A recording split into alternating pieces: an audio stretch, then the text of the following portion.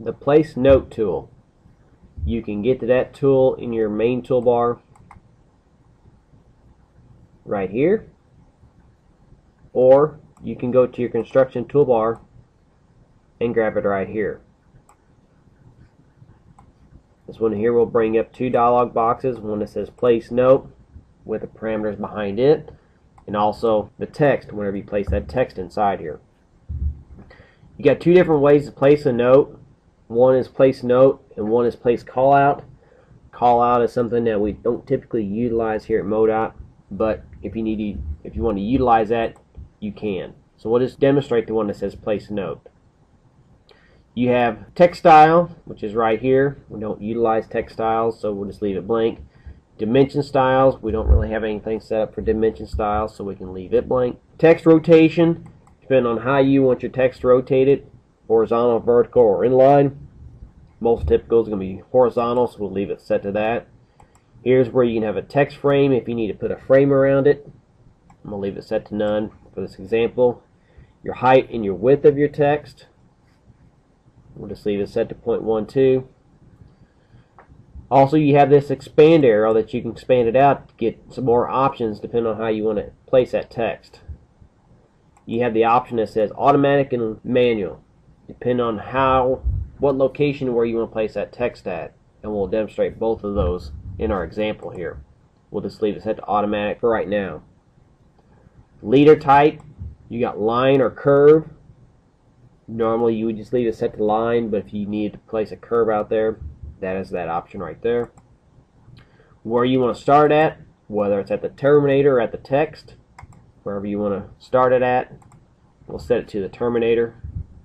And then your horizontal attachment, whether you want it auto, left, or right.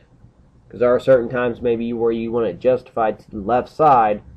That's where you click on left, and no matter how you try to place that note, it'll be justified to the left or the right. And we'll demonstrate both those examples as we go through the tool.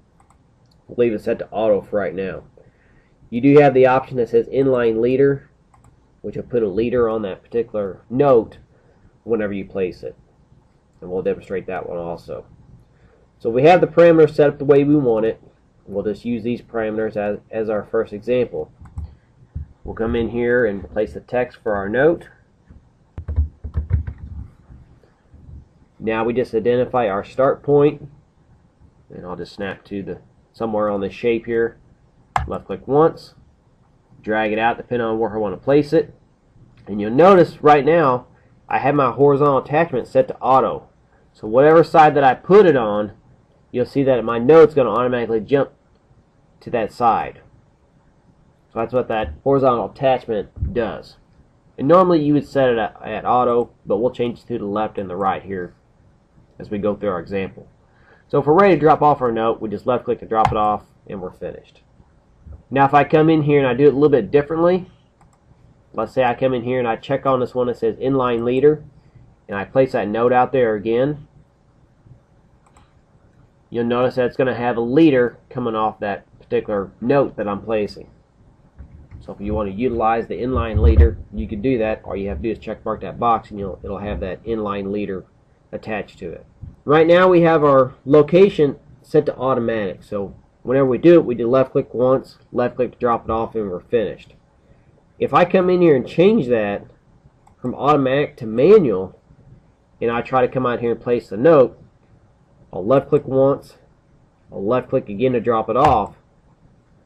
But now you'll notice that you have the option to even place more lines on top of that note that you're placing, just like what I'm doing here. So if I need to go around something, you could do that.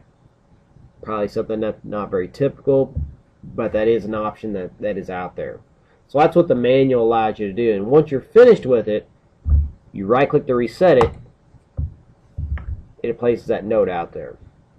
So that's what the manual allows you to do, kind of manually place that note out there. I'm going to do a few undos to kind of clean my screen up. I'm going to change that back to automatic, which is probably the most typical situation that you'll have. Now let's go ahead and demonstrate this horizontal attachment portion of it. Let's go ahead and change it to left. And I will identify where I want to place my note at. Left click once, And now whenever I try to place it out here, you'll notice that my note won't flip over to the other side whenever I place that note. Basically, it leaves the left side open and places that note on the right side, just like what I'm doing here. So if I need to go around something, if I need to place a note like this, I can do that. If I had it set to auto, it would jump to the other side. So if I change that to left, you can place the note out there just like that. Or if I want to do it vice versa, if I set it to the right, you'll notice that it'll say open to the right side, and it'll place my note portion of it on the left side. So that's what that horizontal attachment options allows you to do. And if you don't want the inline leader, just uncheck it and you don't have that inline leader attached to it. That's kind of a personal preference if you want that or not. So that's using the Place Note tool and all the options that are contained inside the Place Note tool.